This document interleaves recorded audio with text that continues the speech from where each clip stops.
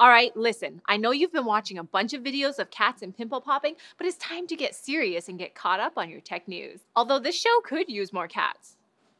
Can we get a cat? No. Please. We're getting a cat.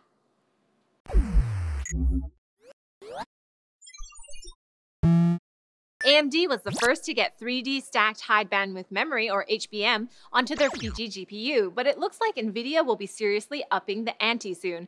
According to an industry report, TSMC has won the bid to produce Nvidia's upcoming Pascal chip on their 16nm process. The flagship chip will reportedly feature 16 gigabytes of second-gen HBM VRAM with up to 1 terabyte per second bandwidth, which seems kind of crazy. Maybe the flagship will be a dual GPU card and actually has 8 gigs of RAM per GPU, or maybe Nvidia is just really salty because AMD delivered HBM first, so they're like, fire everything!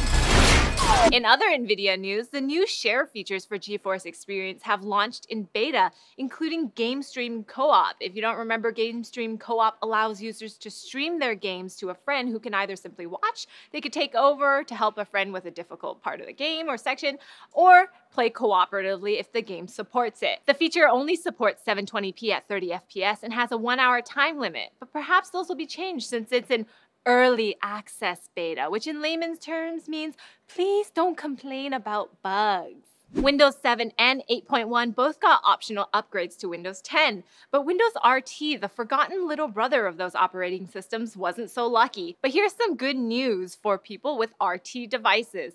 Microsoft has quietly updated the OS with the same start menu found in Windows 10. Well, sort of.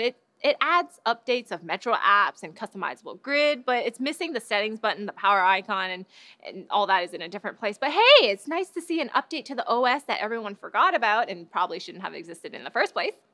Snip those snippets.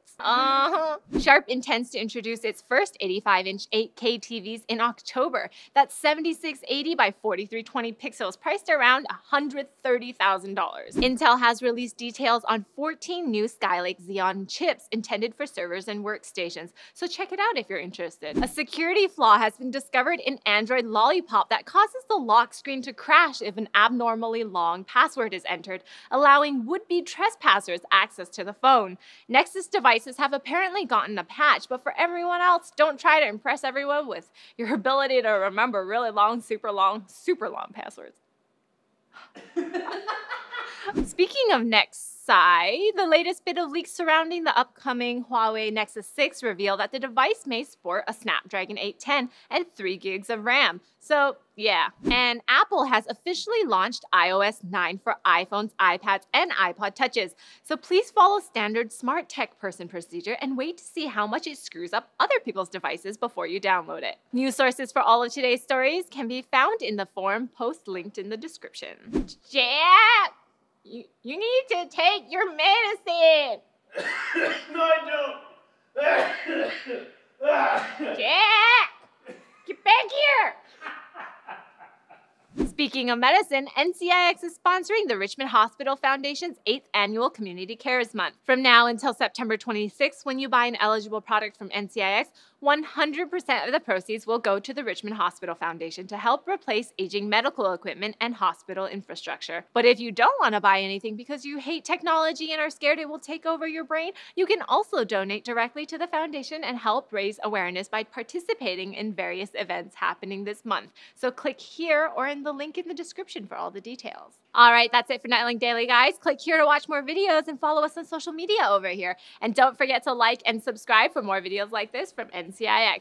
Now, if you'll excuse me, I need to find more cats for this show because seriously, the cats to no cats ratio here is seriously lackluster. Brittany? Brittany, for the last time, I told you, you're not a cat, you're a horse. Brittany, don't be like that, Brittany. Brittany! Sorry.